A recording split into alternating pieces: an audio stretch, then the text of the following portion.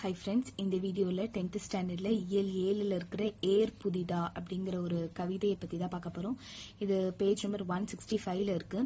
So இது எதை base பண்ணி இருக்கு அப்படின்னா ஏர் புதிதா அப்படின்னு பார்க்கும்போது நமக்கு இது ஒரு அக்ரிகல்ச்சரை பேஸ் பண்ணி இருக்கு அப்படிங்கிறது நமக்கு தெரியுது.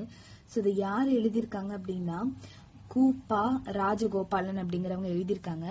சோ பண்டைய காலத்துல எல்லாம் என்ன பண்ணிட்டு இருந்தாங்க அப்படின்னா இந்த ஏற தழுவுறதுக்கு அப்படிங்கறதுக்கே ஒரு தனியா பண்டிகை எல்லாம் கொண்டாடி இருக்காங்க. லைக் அந்த பருவ காலத்துல ஃபர்ஸ்ட் ஏர் பிடிச்சு உழுவுறது ஒரு பண்டிகையா கொண்டாடி இருக்காங்க. அதுல என்ன ஆகும் அப்படின்னா ஒரு தலைவன் என்ன பண்ணுவான்னா தங்கத்தால ஆன அந்த ஏரை பூட்டி முன்னாடி போவான். அதுக்கப்புறம் பின்னாடி நார்மலா உழுது வச்சிருப்பாங்க இல்லையா. சோ அவங்க எல்லாம் தன்னோட அந்த ஏரினை பூட்டி அதெல்லாம் எடுத்துட்டு போவாங்க.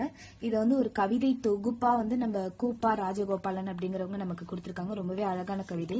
என்ன கொடுத்திருக்காங்கன்னா முதல் மழை விழுந்ததும் ஃபர்ஸ்ட் மழை பெய்து மேல் மண் பதமாகி விட்டது. சோ அந்த மேல இருக்கிற மண்ணெல்லாம் கொஞ்சம் ஈரமா இருக்கு. வெள்ளி முளைத்திடுது. சோ அதாவது அந்த சூரியன் வெளியில வந்துட்டாங்க. விரைந்து போ நண்பா, சீக்கிரம் போங்க நண்பர்களே. காளைகளை ஓட்டி கடுக்கி செல் முன்பு. சோ காளைகளை ஓட்டி வேகமாக முன்பு செல்லுங்கள் அப்படின்னு சொல்றாங்க. சோ நமக்கு ஒரு எனர்ஜி தரக்கூடிய அந்த ஒரு பாடல் மாதிரி. நெக்ஸ்ட் பொன் ஏறு தொழுது. சோ அந்த பொன் போன்ற அந்த ஏறு தொழுது புலன் வழிபட்டு. சோ அத நல்லா வழிபட்டு மாட்டை பூட்டி அதுல மாட்டை பூட்டிட்டு காட்டை கீறுவோம். சோ அங்க காட்டுனா என்னன்னா தேவையில்லாத அந்த முச்செடிகள் எல்லாம் நம்ம கீறுவோம். ஏர் புதிதன்று. ஏற பிடிக்கிறது அப்படிங்கறது நமக்கெல்லாம் புதிது கிடையாது. ஏறு நுகத்தடி கண்டது. எருதுகளின் கழுத்தில் பூட்டும் மரம். சோ அதுவும் அது எல்லாமே நம்ம பார்த்ததுதான். சோ இந்த எருதுகளுக்கோட மேல அதோட தலை மேல லைக் ஒரு கட்டை மாதிரி வச்சிருக்காங்கல்ல. சோ அதுதான் நுகந்தடி இதெல்லாமே நம்ம பார்த்ததுதான். அதே மாதிரி காடு புதிதன்று. காடு நமக்கு புதுசு இல்ல. கரையும் பிடித்ததுதான். சோ இந்த வயல் எல்லாம் வேலை செய்யும் போது வேஷ்டி அங்கெல்லாம் கரைப்படும். சோ அதுவும் பிடித்ததுதான். கை புதிதா கார் புதிதா. சோ நான் வேலை செய்யற என்னோட கை புதுசா அல்லது கார் புதுதானா மழை புதுசா? இல்லை. இதுல எதுதான் புதுசு அப்படின்னா நாள் தான் புதுசு. இன்னைக்கு இருக்கிற நாள் தான் புதுசு. நட்சத்திரம் புதிது, ஊக்கம் புதிது. இன்னைக்கு நான் யூஸ் பண்ண போற அந்த உரம் புதிது அப்படின்னு சொல்றாங்க. நெக்ஸ்ட் மாட்டை தூண்டி கொழுவை அமுத்து. சோ மாட்டை விரட்டி விடு. அந்த கொழுவை அமுத்து அப்படின்னா இந்த இடத்துல ஒரு மாதிரி ஷார்ப்பா ஒண்ணு இருக்கும் இல்லையா. சோ அத அமுத்து அப்படின்னு சொல்றாங்க.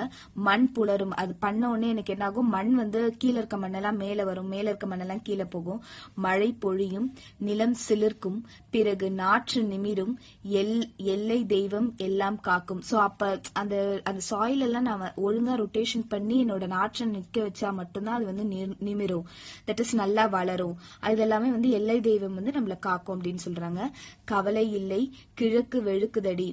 நமக்கு கவலை இல்லை, கிழக்கு வெளுக்குதுன்னா லைக் சூரியன் வெளியில வருது. பொழுதேற பொன் பரவும் ஏரடியில்.